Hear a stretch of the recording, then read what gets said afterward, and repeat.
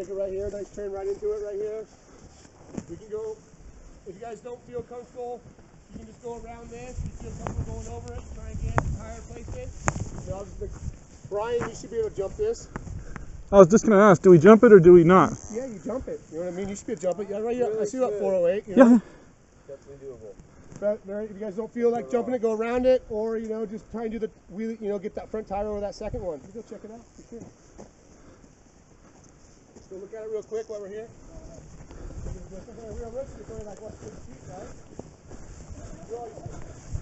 You saw that bicycle. Watch after him saying that. Who's the first one that's going to fuck it up? I'll demonstrate. As long as you don't go fork right in there, anywhere else how you land, it should be all right.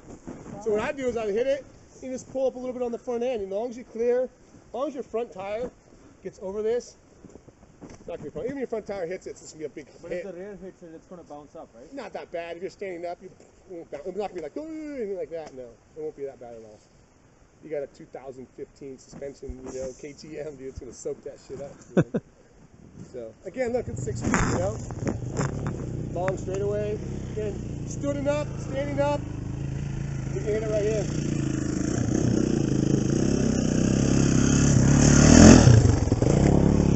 Right?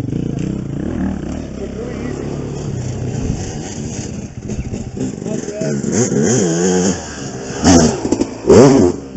You over jump it, right? Send it on that bike. Right here, and look, both of them in the same spot.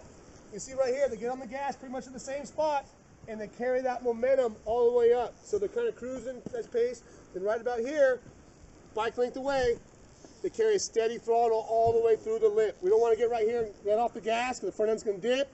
Then we want to get right here and grab a handful, and it's going to make us loop out. So again, bike length away, they get on the gas, nice and center on that motorcycle, nice and smooth off that motorcycle. Can I show that one more time? Sure, do it one more time for us, guys.